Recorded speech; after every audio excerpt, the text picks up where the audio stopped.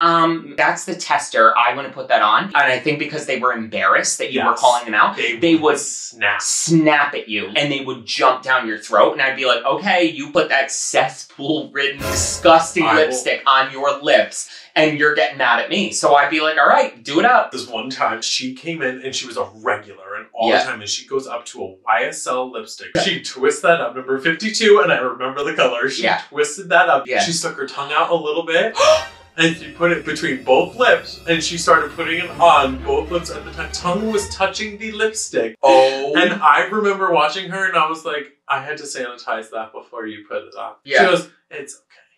And I said, it's really not. I'm actually going to throw that away now because it was in your mouth. You swallowed it. Like, you gave it fellatio. Yeah. Like...